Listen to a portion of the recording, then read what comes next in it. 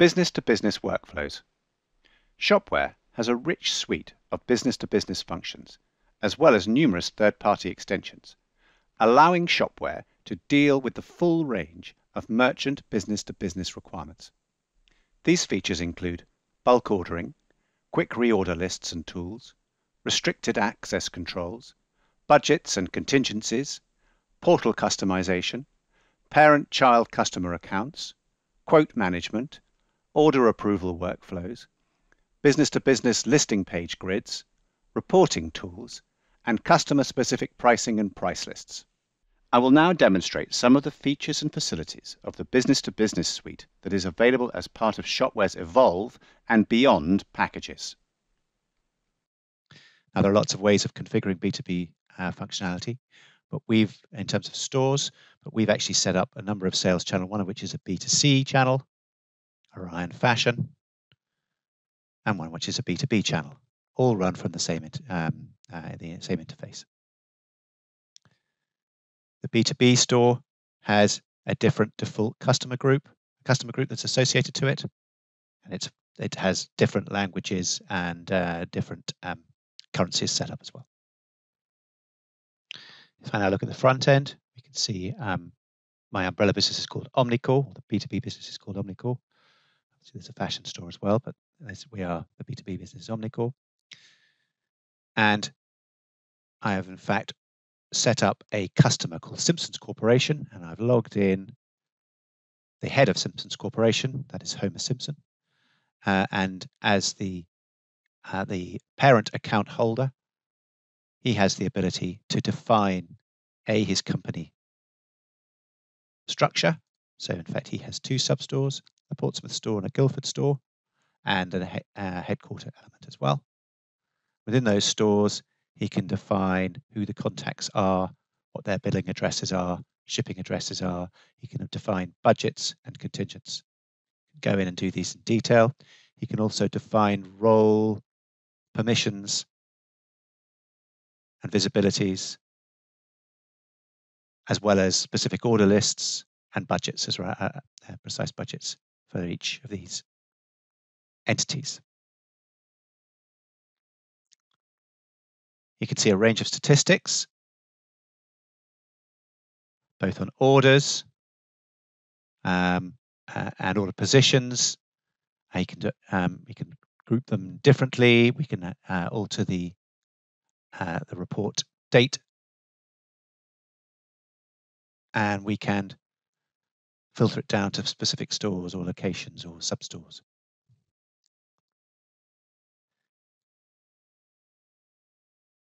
You can see an overview of orders.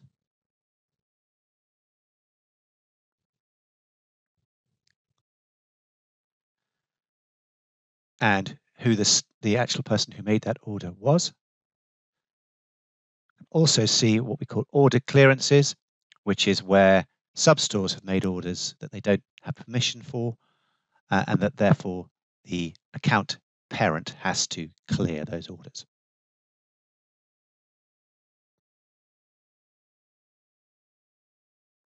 You can create order lists so that standardized reorder lists can be created. There's a fast order facility, both via file upload or by a product number and quantity application. There's a summary screen for all the offers that he's made, or the requests for a quote, effectively what offers means. He's made from Omnicore and the status of those offers.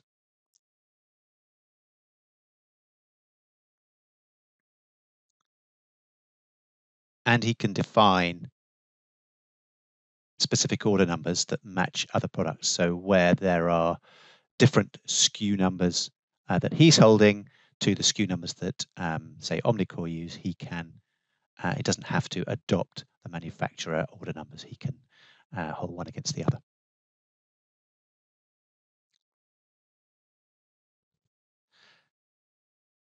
So let's look closely at some of the permissions that have been set up here.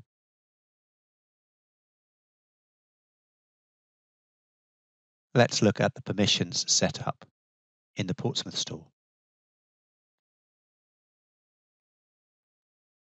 So we can see that the budget for the Portsmouth store is £89,157, and it's per month, and that it's actually hasn't used any of it so far in this period.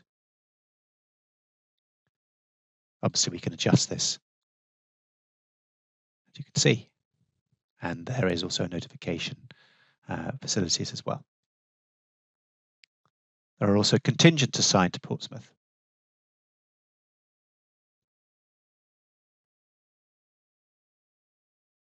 That he is only allowed to order £10,000 each day, and that he is not allowed to order from the category homewares.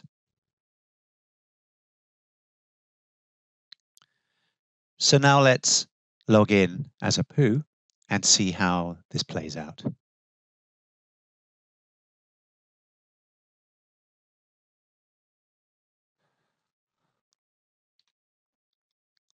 As you can see, I have a vastly reduced dashboard.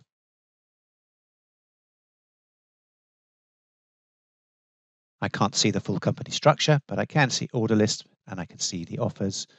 I can see some of the facilities that Homer, at the HQ element, has allowed me to see. So why don't I go ahead and make an order? And just because I was told I can't, I've decided that I'm going to order something from Homewares.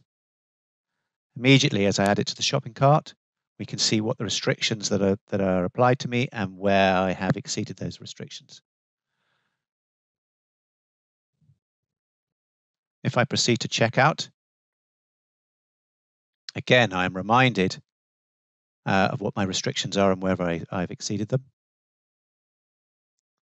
And therefore, I have an opportunity to request clearance from Homer, which I do. This order is now waiting for clearance. If I now log back in as Homer,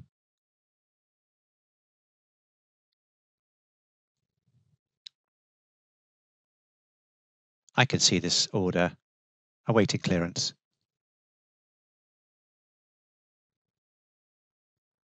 And I can accept it or decline it. The order will then be made to Omnicall. If we now examine how the offer workflow operates, now either Homer or one of the sub-shops can ask Omnicall for an offer on any particular order. So if I add a couple of things to cart, let's say 10 of those, I can request an offer where I can say I desire a particular discount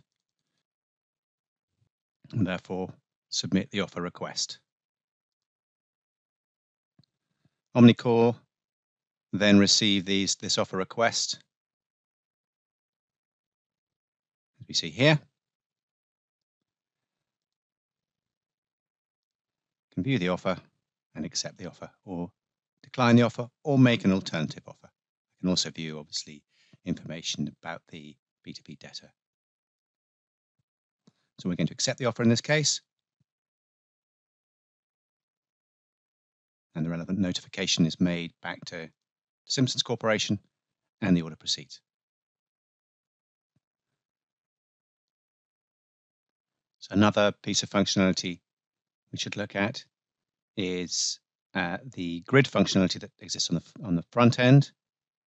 So again, whenever I'm looking at a category in the front end and I'm a B2B customer, I can see things in table view. This is important because unlike in B2C, where the aim is to narrow down to a single product to add to basket, here where I may be doing a stock refresh, there may be multiple amounts, and then the probable result is that I want multiple things in my basket from any particular order page. Not all B2B customers require the flexibility of having budgets and contingents, and would be better served with a more straightforward interface. To that end, Shopware has an easy mode, that offers a less complex type of B2B account. Any B2B customer that hasn't already had roles set up can be adjusted to be in easy mode.